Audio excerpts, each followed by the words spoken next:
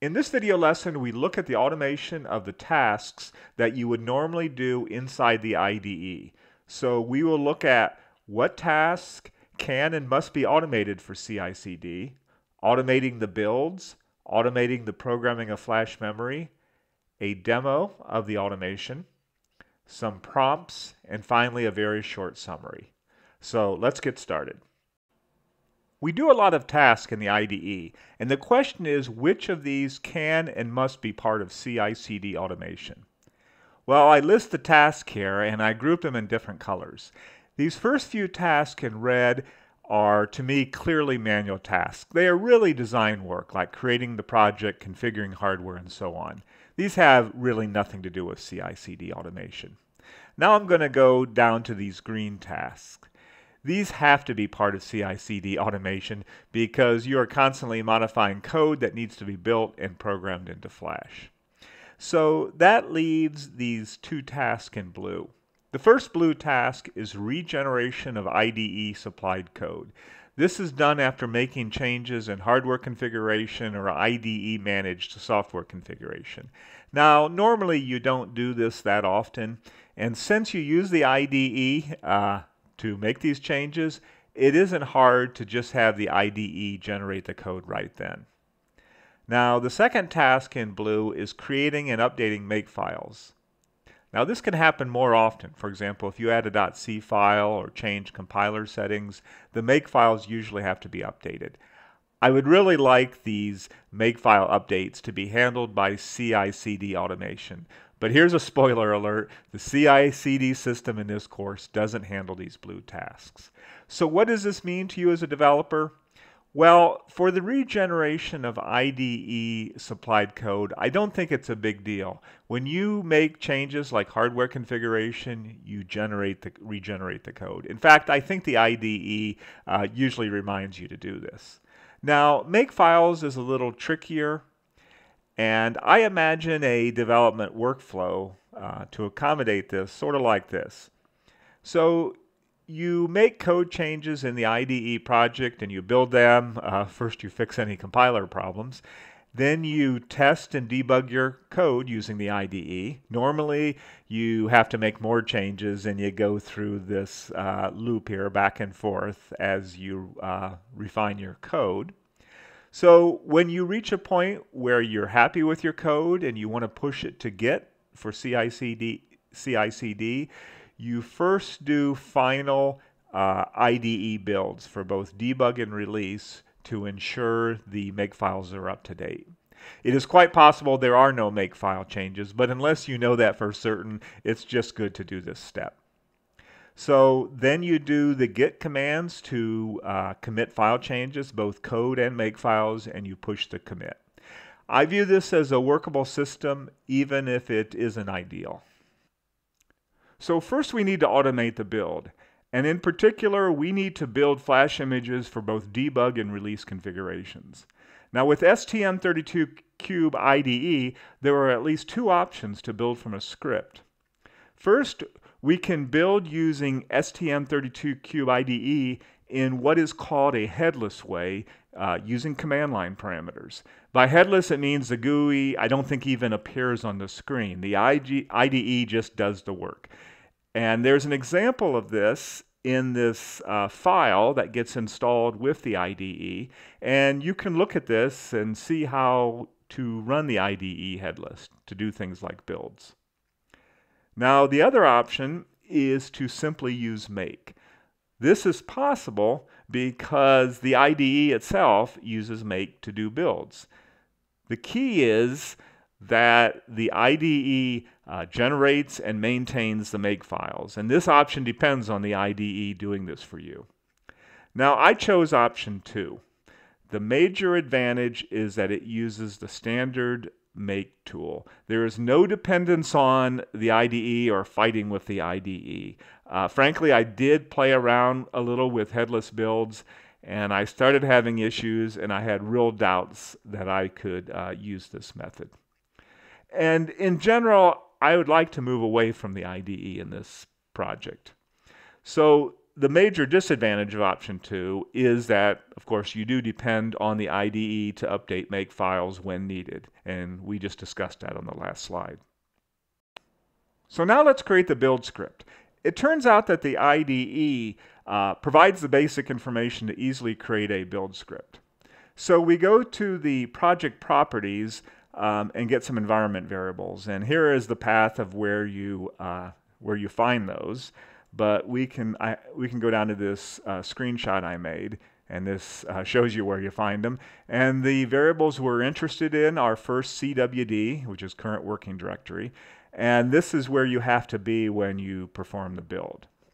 And then the other thing is a updated value for the path. So what the IDE has done is taken the standard path variable from your system and added a few things for the tool chain.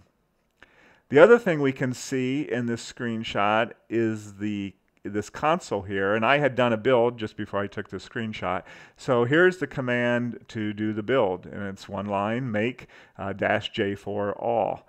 And the J4 is telling make you can run up to 4 steps in parallel, 4 compiles, for example. And that's because I have a dual core laptop with hyperthreading. So going back, we can take that information and we can build a trivial build script for doing a debug build. Now this isn't a great script, everything is hard-coded, but it gives you the idea. So set local is just a Windows thing. You can see why that's useful to put in there. And then we take those environment variables, the values from the IDE, and we set CWD to one of them. And then I set the path to the path that was in there, and I just said I snipped a very long line. The path is like 5 lines long or something. I didn't want to put it in here. And then the actual script, all it does is it CDs to this directory, and then it executes make -J4 all. And that's all there is to it. It's pretty simple. I was sort of surprised at how easy it was to create this script. Now, for Jenkins, when it does builds, the script is a little bit more complicated because first, we don't want to be hard coding these things in here. And the other thing is that in Jenkins, the build script does one more important thing that I need to show you. So here we are in the official build script that's used by Jenkins. And here's the usage for it, and I won't go into this in detail, but you can see you pass a lot of the information into the script, and it's not hard-coded. And that's what's being done here. And then the one thing it does that is in addition is we have a scheme where the build ID is part of the image. And so there's a console command that allows you to print the version of the software. And that's important. We'll talk about that later. It's important to make sure we're testing, for instance, the right version of the software. And so there is a file called version.h, and these echoes are basically building that file with the version. With the version. In fact, this #define here is the actual version ID. And so once we get that done, then we just do a make, and either a make all or a make clean, and that's what the target is. Now for programming Flash, it's a little simpler than building.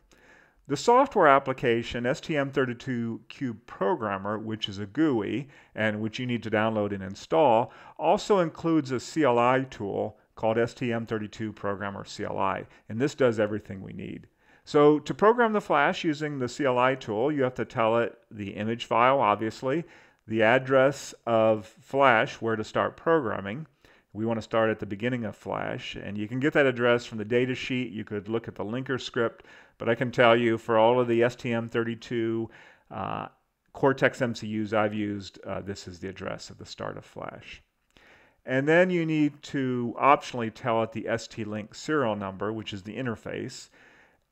If you only have one ST-Link connected to your laptop or whatever, you don't have to give it this. But I have multiple, so I do need to give it the serial number. And there are different ways of getting these serial numbers, but one way is to run the CLI with just the -L option, and it gives you a list of various things, including the ST-Link serial numbers. So a trivial Flash programming script for the debug image, where a lot of things are hard-coded, is this. I set a variable called CLI, which is the executable. The ST-Link for my board for the connection is here, and then this is the image I want to program. So here's the command, the CLI. I tell it to connect to a SWD port. Here's the serial number.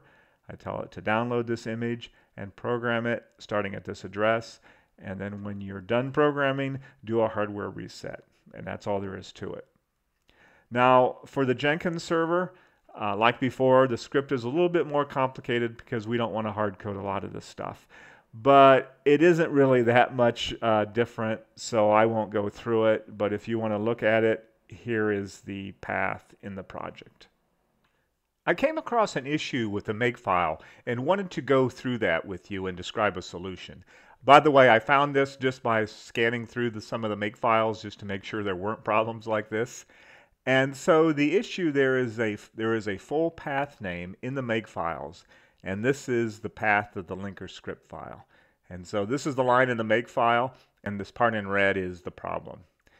And this path is a reference to a file in the IDE project folder.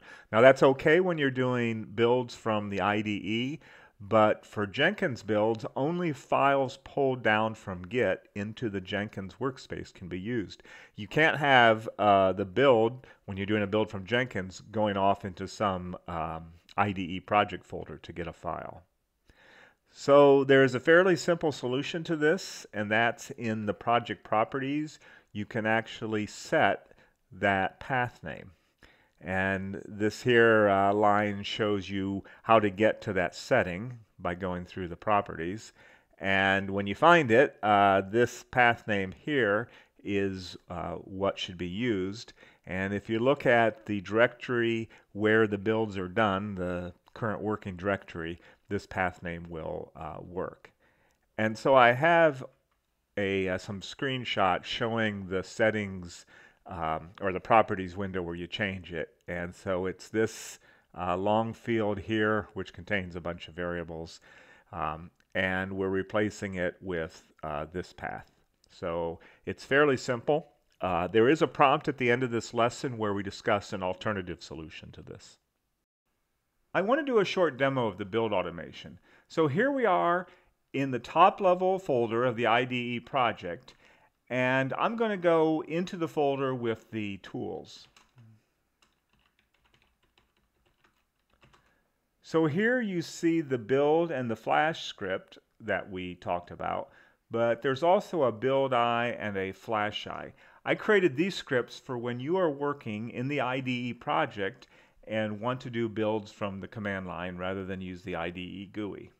So the build eye script takes the configuration, either debug or release, and the build target, which is either clean or all. So for the debug release, I want to do a clean. So there it goes, and what it is doing is removing all of the object files, image files, and all of that kind of stuff. It didn't take too long. So now I want to build the debug configuration, and I want to build all. So let me start that. Now this is going to build everything. It's going to take a little bit, so I'm going to pause the recording while it builds.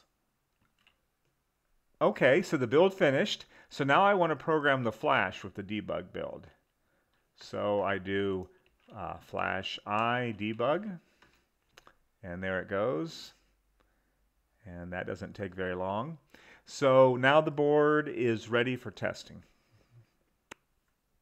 So here are the prompts for this lesson.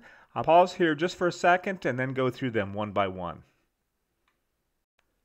What is another way of fixing the issue we just looked at where the generated makefile had a full path name in it for the linker script? Well, what you could do is have a pre-build script that gets executed by Jenkins, and that script would edit the copy of the makefile in the Jenkins workspace to change the full path name to a relative path name. You made some code changes and the Jenkins CI/CD build fails, but just for the release build. What might be the problem? Well, if the changes you made affected the makefiles, maybe you only did an IDE build for debug and not for release. So the makefiles were only updated for the debug folder. As part of your development work, it is best to do both debug and release builds from the IDE before committing and pushing new code to Git. Besides adding or removing application source files, what other kinds of changes would require you to do IDE builds to update the makefiles? Well, there are probably a lot of things, but some that come to my mind is one is changing compiler options, such as the -D option that's used to define preprocessor symbols on the compiler command line. Another change would be switching between the HIL and the LL libraries. That's going to cause a lot of changes and are going to require a lot of updates to the makefiles. So here is a short summary of what we did in this lesson. We identified the IDE tasks that must be automated for CI/CD, and we identified them as building images and programming the flash with these images. Then we came up with schemes on how to automate these tasks in scripts. And these are the scripts that Jenkins will be using. So in upcoming lessons, we'll continue preparation work for our Jenkins pipeline. Well, that's it for the lesson on automation of the IDE task. Thanks for watching.